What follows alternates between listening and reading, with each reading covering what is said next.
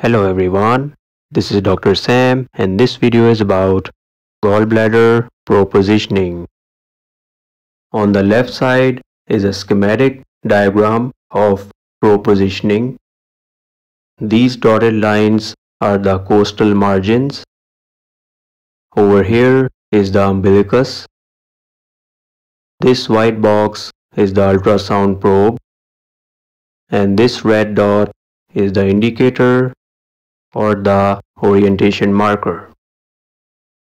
With the patient in a supine position, start by placing the probe in the midclavicular line in longitudinal orientation.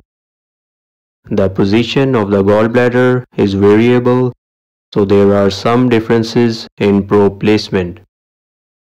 Scan the right upper quadrant until you locate the gallbladder. You will get this type of image. The liver is used as a window to scan the gallbladder. This rounded structure with hyperechoic walls is the portal vein. And over here is the inferior vena cava. You can rotate the probe clockwise and anticlockwise to scan the gallbladder after it is located. Keep the indicator facing towards the patient's head or the right shoulder. You can also angle the probe forwards and backwards to evaluate the gallbladder. This is the image we will get here. This is the liver just below the costal margin and anterior to the gallbladder, and the gallbladder is seen in a longitudinal view. Normally it has a vertical position. The fundus is facing the patient's feet and the neck is facing the patient's head. That is why we see it like this on ultrasound. The IVC is also in longitudinal view.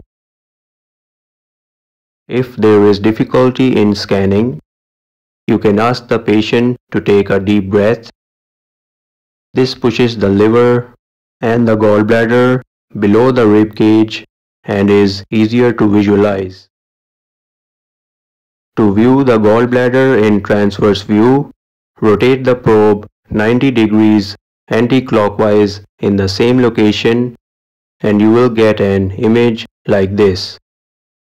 We can see a little bit of the liver. Some rib shadows are also present. These are bowel gases causing dirty posterior shadowing. You can also use an intercostal approach to view the gallbladder. Place the probe between the lower rib spaces in the midclavicular line with the indicator directed towards the patient's head, and you will get this type of image. Rib shadows are seen here and here. This is the right lobe of the liver and the gallbladder is seen inferiorly at the right side of the image. This is the portal vein with hyperechoic borders.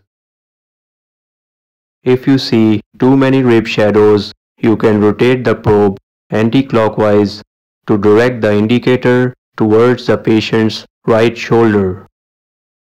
You can also rotate further to fit the probe between the rib spaces, which can clear the shadowing and you can scan the gallbladder.